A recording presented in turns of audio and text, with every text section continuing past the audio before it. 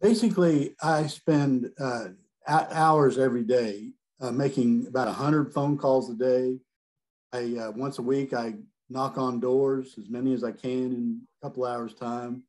I've gone to many meetings and will continue to do that of groups and organizations going on in the community.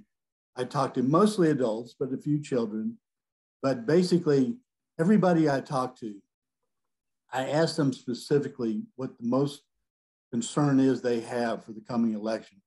So I'm very much involving the people in my decision makers if I'm sent to Raleigh.